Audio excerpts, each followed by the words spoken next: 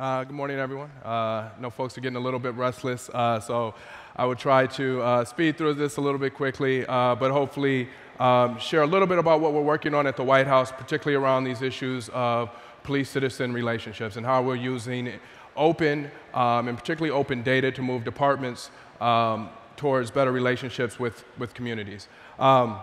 As I mentioned, I'm here on behalf of the White House along with my colleague Alvin as a member of the U.S. Digital Service, affectionately referred to as the President's Startup.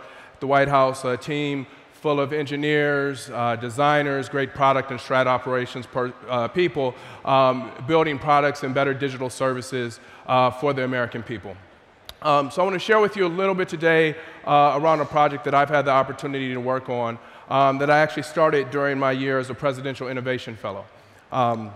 And have been afforded the opportunity to work on it with amazing colleagues across the White House, including folks like the U.S. Chief Data Scientist, DJ Patel, who was in town this week, and other colleagues who've really started to embrace what technology, what data, and what the skills that folks like yourselves can bring to these conversations that are not just technical conversations, but also in the social space. So my time as an Innovation Fellow actually started in September 2014, almost a month to the day when Michael Brown had been killed in Ferguson, Missouri, right? And that was a real inflection point in Ferguson, and then the cadence, unfortunately, that fall of other deaths of unarmed black men across the country at the hands of law enforcement. And so the conversation, I'm sure everyone is familiar with at this point, kind of reached a fever point during that time, right? You've heard the president, this is one of the top issues on his agenda for the remainder of his time in office, and you've heard him speak about these things. And so one of the things that the White House did was convene what was called the President's Task Force on 21st Century Policing. And it was a group that went across the country, listening sessions comprised of law enforcement, activists, and what they did was try to understand what should a modern 21st century police department look like? What should they be doing? How should they be interacting with the community? What types of training should they be having? And one of the things that came out of that, and it was no surprise because we had heard that conversation being elevated nationally around this demand for better data about policing, particularly as it pertained to officer-involved shooting data, right? And so the task force came back with 59 recommendations. 14 of those recommendations actually dealt directly with the need for departments to be more transparent around policies, around training, and particularly around data, right? A lot of this conversation has been rooted in the anecdotal, right? We start these conversations, it just seems almost on a loop every time a new video comes out, right? But the video is going to give us some insight into a particular incident, but we're really having a lot of these conversations pretty blind, right? We don't have the data to understand what does policy look like, and what does policy look like when real people are acting out the policies that have been passed at the local, state, and federal levels. And so what we started to look at was, as a White House, we can't compel departments to do anything, right, in terms of collecting data or submitting data or being more transparent, right?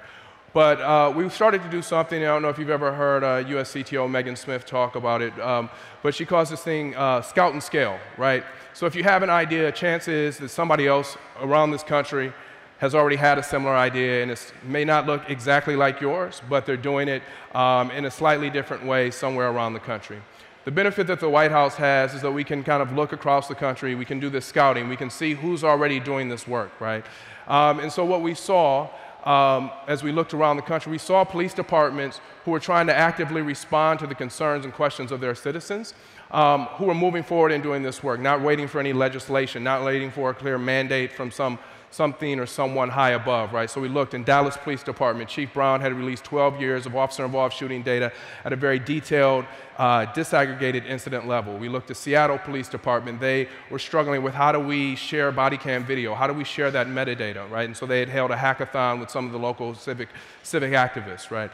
We looked at Louisville, Kentucky. We looked at Montgomery County, and we saw these departments around the country who were starting to do some of this work. And so and this was a big shift and a big paradigm, and one of the things that we started to think about is how can we possibly accelerate this work? And so we had a convening at the White House in April 2015, just with this notion of what if we could get departments to voluntarily share this data, and what if we could get them to start to speak the language of open source and open data, right?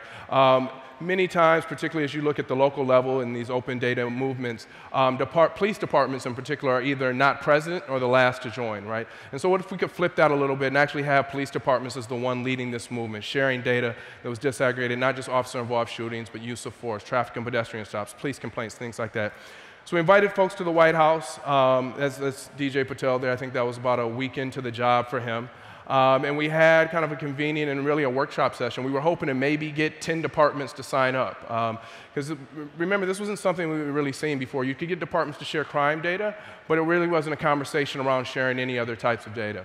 And so we actually left that convening, that's right there is a commitment board. And we actually left that convening of the departments that we invited. We left with all 14 signed up, committed, and pledged to release at least 3 open data sets around police-citizen interactions in a way that was machine readable, that was liberating the data from PDFs or from behind closed doors and putting it out, right? And what we asked them to commit to was the process, to work towards a process of data release, right?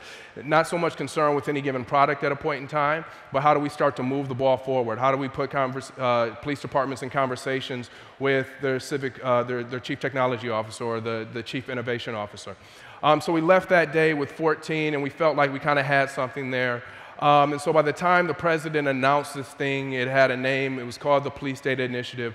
We had 21 departments who were on board who had made these commitments, right? And so I want to talk a little bit about kind of the evolution of, so that was May 2015. We're a little over a year in now. What is that? How is that 21 departments? How has that grown? What have been the data releases? And what does the ecosystem look like that's supporting this work? And then close a little bit on how you all can get involved. And so as I mentioned, as of this past summer, we had reached about 56 departments from across the country, intentionally trying to recruit departments who were big departments, so New York Police Department, Philadelphia Police Department, some of your largest in the country, but also some of your smaller departments, right? So like Danville, Virginia, that has a population of 7,000, right? Because that work is going to look different depending on what jurisdiction you're at. The resources that are available will look different, and the needs of the citizens in a particular area will look different, right? And so how do we create a cohort of folks who are doing this work, build on what they're doing, their innovations, and hopefully scale to a point where we have, in an ideal world, all 18,000 law enforcement agencies across the country who are being more transparent and are using data, right, not just data releases, but using data as a convener, right, as a pathway to have a conversation such that you and I can sit at a table, discuss the data, we can discuss how it was collected, we can discuss what it says, but now we're having a conversation about something that isn't just my opinion, your opinion, or how we interpret that video. And so we moved from 50 departments. We're now at 80 jurisdictions who have already released well over 150 data sets. And again, these are things anywhere from voluntarily released from officer-involved shootings all the way to police complaints, police community engagement, community events attended, traffic and pedestrian stops. And these jurisdictions collectively represent cover over 40 million individuals from across the country. So I'll talk a little bit about, like I said, the commitment was, and that we've asked those departments to make that you saw on the map there, release at least and work towards releasing at least 3 data sets, right, in an open platform, in an open manner. Designate someone who's going to be the quarterback inside that agency to move that work forward, right? And obviously we want the leadership buy-in, not just in the police department side, but on the municipal IT shop and from the mayor's office as well. And so what we've asked those departments to do, and particularly those quarterbacks, was to come into what we now have is bi-weekly stand-ups. So in the same way that your teams are doing stand-ups on a daily basis, we ask departments to do stand-ups, to hold each other accountable, to share successes, to share challenges, to start to build best practices. So when Louisville is releasing use of force data, they're able to go to Orlando, right, and say, how did you guys do that? How did you deal with that? How did you represent that in the data, right? And to begin to have this language, right, to be able to speak in the way that you and I might speak around data and to start to move them forward to understanding some of these things. And it's actually been a very, I wish you could join these calls. It's been a very empowering experience to hear how even just over this short period of time, how departments are now thinking about and talking about the work that they're doing. And so a lot of that, again, as I said, is doing a lot of this convening. But one of the big things that we've been doing that I would like to talk about a little bit is building an ecosystem, right? So this work doesn't just happen with the departments. A lot of times the departments don't have the resources, the technical knowledge to even begin to do this work. So how do we bring departments into conversations with folks like a Code for America, right? Or some of the other local civic tech organizations who can partner with departments, right? And it doesn't always have to be an adversarial relationship. It could be, come on in, help us out as we're trying to figure out how to do this, right? There's a big role, right, for the private sector and vendors who are selling to departments, right? What is the software that they're selling to departments, right? What are the agreements around the data release and data liberation, right? As we move into these trickier conversations around what does data and technology mean for crime fighting and for policing, transparency is going to be even more important, and how do we line up vendors and folks working in that space now such that they're good actors, right, and helping move this conversation forward. And so some of the early successes that we've seen on this, just briefly, we've worked with great partners, the Police Foundation, who's launched what they call the Public Safety Open Data Portal. I think that's the name. You can go to policedatainitiative.org, it'll take you here. You can see the departments who are participating. You can see the data sets that are being released. You can take them, you can build tools on top of those to start to provide some insight into here. As I mentioned before, a lot of this work, too, is focused on how do we not just use data as a way to be more transparent, but as a way to drive a conversation. New Orleans Police Department, who has come out of a consent decree, has really been at the forefront of a lot of this work. They were one of the first departments to raise their hands and sign up to do this work. And as you see, the chief here is deeply invested in engaging with the community. And so as they were releasing their data set, they did a preview event with a group called Operation Spark, right, that was training youth coders to understand how to do data analysis, right? And so imagine these students from the Ninth Ward, from cities and parishes in New Orleans, who were hacking for the first time on data about their community with the police chief there at the table, with the city CIO who was from the same neighborhood at the table with them, right? So again, how do we use data? How do we use this means of transparency as not an end-all be-all, but how do we use it to start to have a conversation, right? Down the street, our colleagues at Code for America, they were one of the first kind of nonprofit groups from the civic tech space to step up and help out in this realm.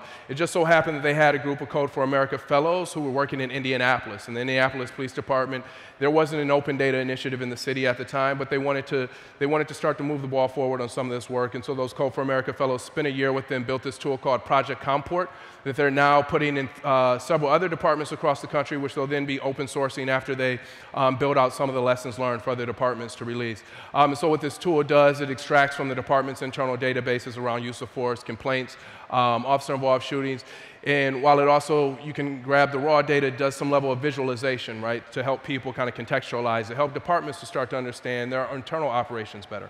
And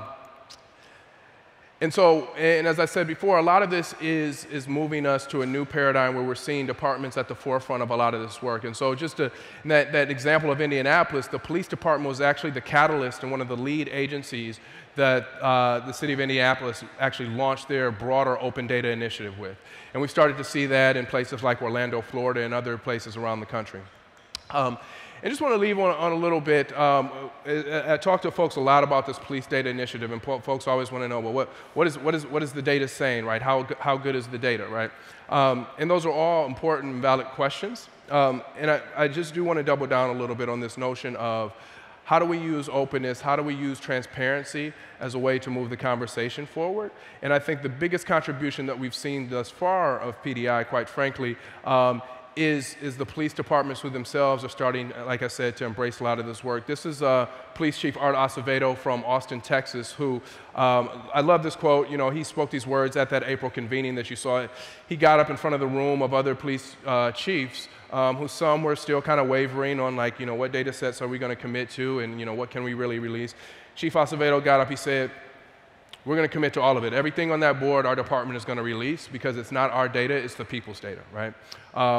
We're a little skeptical that they were actually going to get through all of those data releases, but they followed through on that. You could go see, again, at the Police Foundation site. But what that is that was infectious, right? And what we've started to see was this shift, this new paradigm, and some of the work that means the most to me is when I hear departments who previously, when I said, we'd like you to share your data as open data, right? And they come back to me and they said, okay, great, here's this PDF we just posted on our annual report, right? But starting to move that conversation forward. So my last charge, and the question I usually get is how to get involved. And I think that some of the easier ways, Would love for you just to understand a little bit more about what PDI is, what the Police Data Initiative is. If you saw the map, you can go there. If you come from a community where a department isn't involved, ask them why not, right? And, ask them if they need some help, if there's a pathway for your group to be able to get involved. Make them aware of the Police Data Initiative. And one other thing that I do want to point to is, I said, Code for America has been a great partner in a lot of this work. A tool that they've recently started working on that you can go see the active repo is still in its very early stages.